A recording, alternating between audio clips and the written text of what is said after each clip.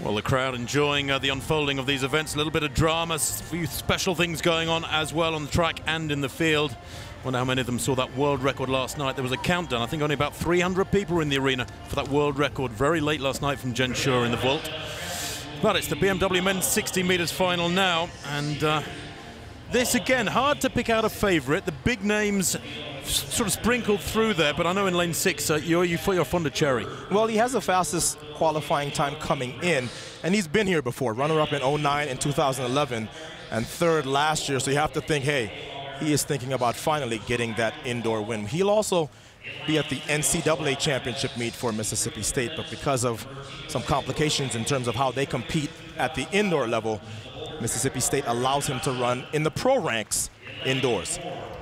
Well, he was the fastest in qualifying, D'Angelo Cherry, with 6.60 in his semi-final. His personal best, though, was set back in 2009, 4 years ago, and he's still only 22. Yeah, 6.52 is quality running. Anything close to 6.50. The world leader is Jimmy Vico of France, running 6:48 just this weekend. I think that's safe, but as we know, the altitude here at Albuquerque should help these times. I expect to at least see a sub 6.60 clocking. Well, expect the unexpected. I think that's been the one of the tales of today, with the various falls and injuries going on. But the athletes are ready. The crowd are ready. We need them to be brought to silence. Keith Ricks goes in 1, Nigel Talton in 2, Jeremy Dodson in 3. Set a PR in his semi-final of 6.63. Shane Crawford goes in 4, close to his personal best in his semi-final. Cordero Gray in 5. D'Angelo Cherry, Atto's pick, goes in lane 6. No pressure. Reggie Dixon goes in 7, and Ramonte McLean goes in lane 8. Fastest by an American this year, 6:50 by Davis Duck Patton.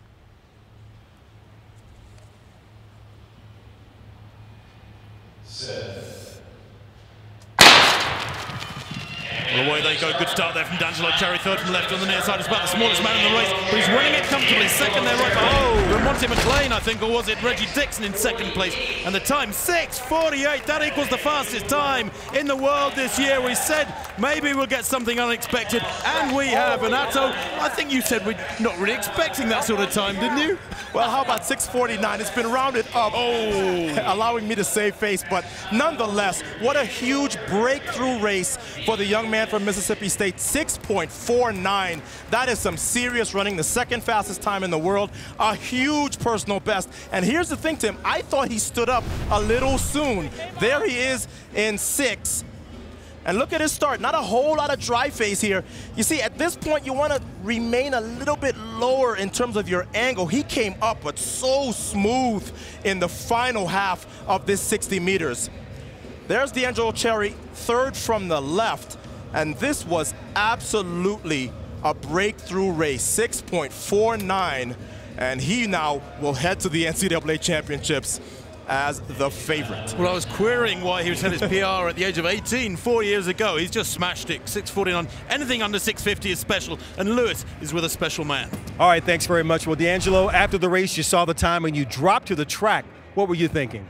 Just an amazing time, because I haven't ran 6:52 since 2009. I've been dealing with injuries, so come out here and run an amazing time on this track. I'm just in shock right now, really. Did you have any sense that maybe being at altitude on what we know is a fast track, that something special might happen?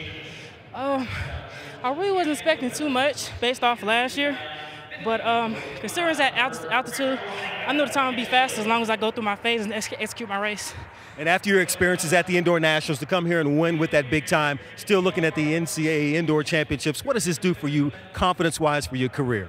It gives me great confidence, because this is my last chance to win nationals indoors. I don't have an outdoor from Mississippi State. So after, it just gives me a lot of confidence going to NCAAs and getting on the pro circuit for outdoors. So. All right, well, congratulations. I noticed you were holding on to this tape. I guess you want to keep this as a souvenir, huh? I will. Okay. There you go, Tim. He's got a souvenir for his fast time. That's unique. I've never seen an athlete be offered the finishing tape before. Cherry is the fastest man in the USA this winter. 6.49 there for D'Angelo Cherry. Dixon and Dodson bringing up the rear. Hurdles next.